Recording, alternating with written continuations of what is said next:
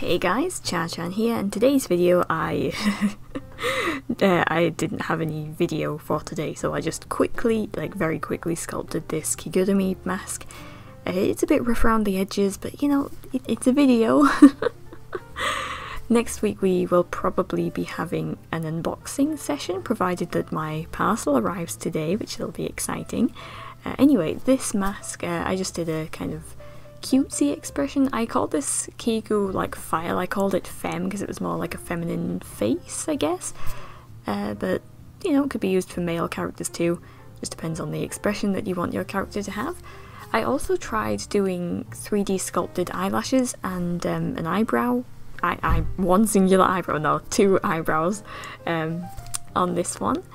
I'm getting a little bit better at sculpting ears. I've figured out how to, you know, stylize them. Sorry about the background noise, our fire kind of exploded today. So there's soot and smoke everywhere, except my workroom because I'm keeping my door shut to keep the soot and smoke out. So yeah, well, that's the thing that happened today. We're fine, it wasn't, you know, nothing too dangerous, just, you know, the soot all came out of the fire. Not great. Anyway, I really struggled with trying to get this sculpt to work for me. I don't know what I have done to this one to make it so Meshmixer couldn't, like, separate things. Well, no, it could separate things, it just couldn't join certain things together, and then it couldn't, what couldn't it do? Export the file. It couldn't export the file.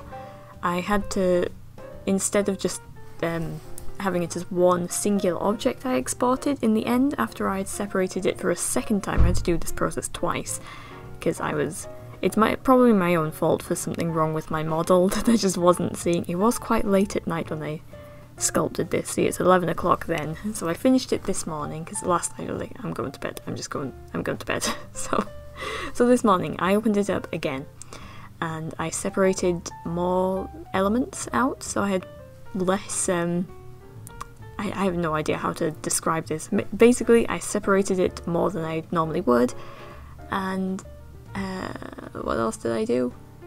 That's about it. I did a Boolean difference, as they call it in here, which separates, like, chops out the model section you want.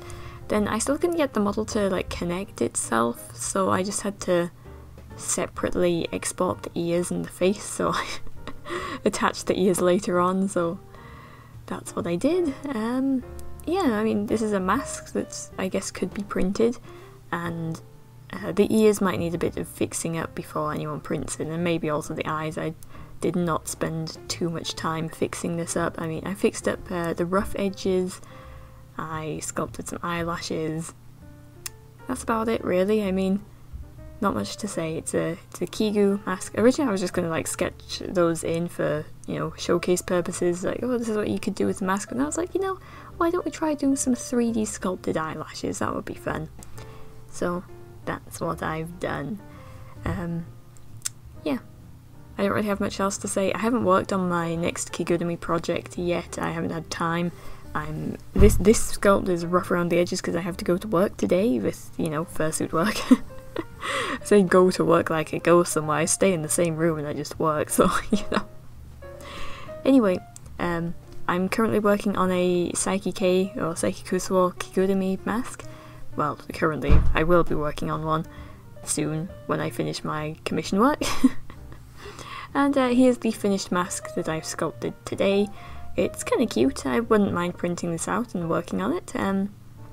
But for now it will just be a digital file. It needs a bit more finishing up, really, as well. See, it's a bit rough around the edges there, but you know, it does for today's video. So thank you so much for watching. Please do not hit the like button, as that probably hurts. It's not very nice, so maybe shake his hand instead.